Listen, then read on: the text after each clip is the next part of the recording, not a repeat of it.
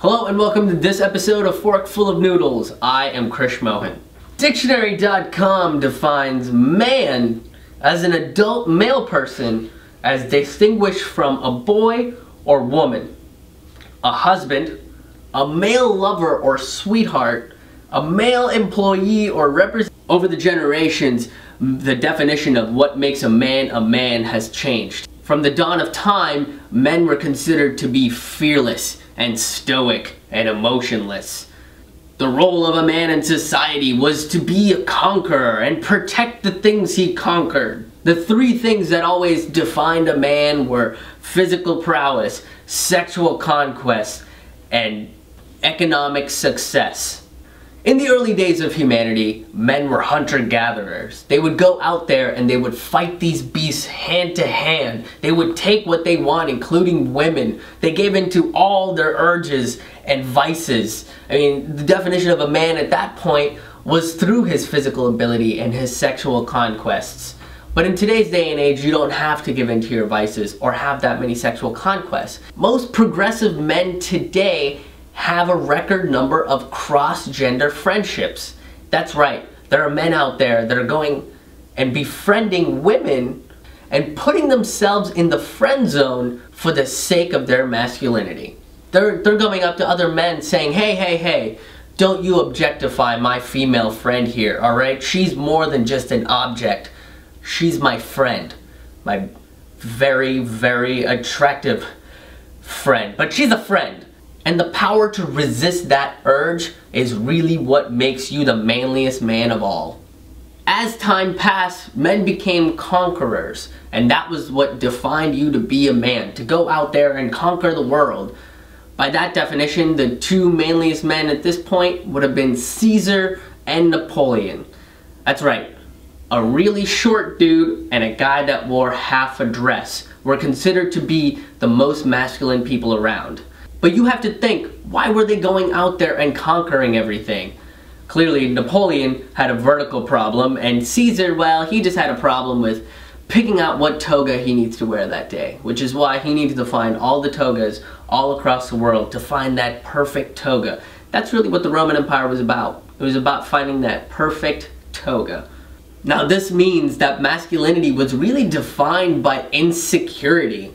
But today, men don't have to be insecure about being conquerors or not, because women are stepping up to that plate and also being conquerors. Since that song, I Can Do Anything You Can Do Better, came out, women have been getting into everything that men can. Really, that song is what sparked the female revolution in the 60s, where they were burning all the bras. That's what it was about. At that point, dudes were just burning bras all over the place, and women were like, hey, we can do that better. Henceforth, women revolution, now they can vote. You know, that song is a lot more powerful than what people give it credit for. But since that time, women have been getting involved in anything that men can't. They fight in wars, they play all the masculine sports that are out there, they're lifting weights, they're punching people in the face, they're hunting, they're gathering, they're also banging a lot more. Moving forward, we go into the days of Mad Men, where they were stoic and emotionless and they were fearless. They didn't want, need, or feel, or anything. They were pretty much robots. Cool, sexy, sleek, cigarette-smoking, debonair robots.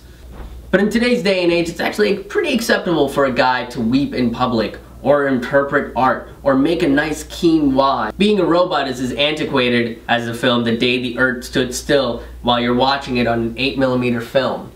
And really, the remake of that was pretty awful too. In films now, robots are actually having more emotions than the men of the 60s. Did you ever see iRobot? I mean, that robot was feeling all sorts of feelings for Will Smith, and Will Smith didn't even reciprocate. You know, I don't understand why Will Smith just couldn't see that robot for what he was. A symbol for change and the singularity. Oh, I get it. Okay, that's terrifying. The definition of a man in that era was through economic success, which led to sex. Then also led to more economic success, which then led to more sex, and then it was just this vicious cycle of everybody just making money and having sex, making money and having sex. That doesn't sound too bad. But today, women are working a lot more. In fact, they're actually doing even better in school. This is actually a true statistic, is that there are way more men dropping out of high school and college than women are. Based on that, there are actually a lot more stay-at-home dads, which is really gonna change the type of films you see on the Lifetime network. Besides, sexual conquest isn't just for men these days. Women are just as kinky as men are. I mean, they have porn sites dedicated to them, they got dildo parties, they have their own brand of beers and whiskeys. Hell, they have their own brand of catcalls that they throw out to men. So women are doing pretty well in the sex game. Despite all these cultural changes, there are still a lot of men out there that are emotionally stoic and define themselves through these old ideologies of what masculinity is. Because of that mentality, it's really holding men back. So really the question comes to, what is the definition of a man today? Former lineman Joe Ehrman says the definition of a man is someone that can love and be loved.